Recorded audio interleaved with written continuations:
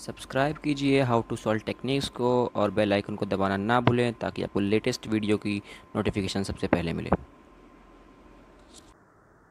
Hello दोस्तों, आज की इस वीडियो में आपको बताने वाला हूँ कि आप अगर इंस्टाग्राम यूज़ करते हैं या फिर नया इंस्टाग्राम आपने आईडी बनाया और फॉलो रिक्वेस्ट किसी को भेजा तो कैसे चेक कर सकते हैं कि आप लोग किस किस को फॉलो भेजा है और आपकी फ्रेंड रिक्वेस्ट किसने एक्सेप्ट की है या नहीं एक्सेप्ट की, और उसको आप कैंसिल कैसे कर सकते हैं।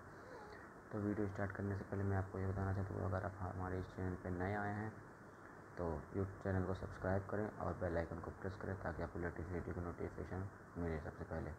तो चलिए शुरू करते हैं। तो सबसे पहले हम लोग जाएंगे इंस्टाग्राम पे। ये मैं अपनी इंस्टाग्राम आईडी खोल रहा हूँ। इंस्टाग्राम जाने के बाद आपको यहाँ पे एक पर्सन पे क्लिक करना होगा। फिर यहाँ पे आएंगे आप, थ्री डॉट लाइन जो आपको दिखती है यहाँ पे क्लिक करेंगे आप। यहाँ पे क्लिक करने के बाद आप जाएंगे सीधा सेटिंग में। सेटिंग में क्लिक करेंगे तो आपको दिखाएगा सिक्योरिटी। सिक्योरिटी पे आप क्लिक करेंगे तो ये आपको तीसरे नंबर पे आएगा एक्सेस डाटा। एक्सेस डाटा जैसे ही खुलेगा आपको कुछ ऑप्शंस आएंगे, जैसे कि account privacy changes, password, farmer email, farmer phone number, ऐसे ही आप चेक कर सकते हैं।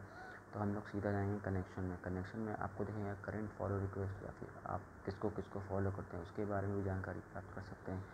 तो हमको चेक करना है कि हमने किसको फ्रेंड रिक्वेस्ट भेजा और किसने हमारी फ्रेंड रिक्वेस्ट एक्सेप्ट की। तो हम सीधा जाएंगे करंट फॉलो रिक्वेस्ट में। तो इसको हमने क्लिक किया तो आप जैसा कि देख सकते हैं मैंने सिर्फ एक लोग को फॉलो किया, वो इसका नाम यहाँ, इनका नाम यहाँ पे है।